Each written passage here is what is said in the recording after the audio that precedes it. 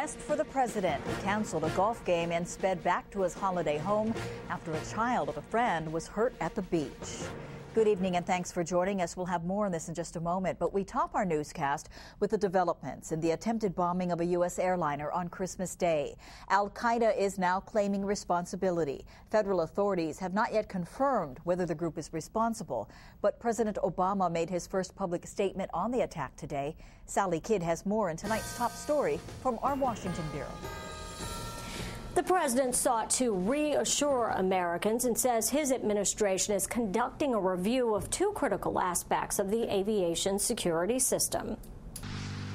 President Obama says the attempted bombing of Northwest Airlines Flight 253 is a reminder of the dangers Americans face. And a full investigation has been launched into this attempted act of terrorism, and we will not rest until we find all who were involved and hold them accountable. Federal authorities are trying to figure out how 23-year-old Umar Abdul Muttalib allegedly managed to get through security with explosives hidden beneath his clothing. The suspect, who was carrying a U.S. visa, had been placed on a terrorism-related watch list after his father warned authorities that his son could be dangerous.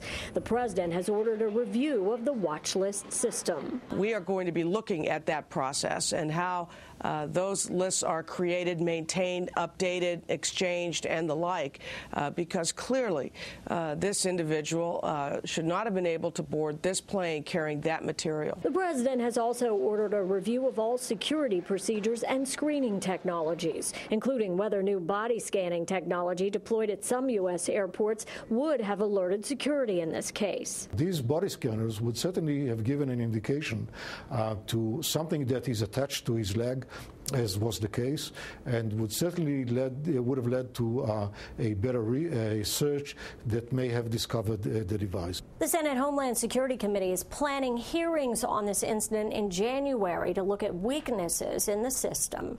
In Washington, Sally Kidd, KITV4, Island Television News.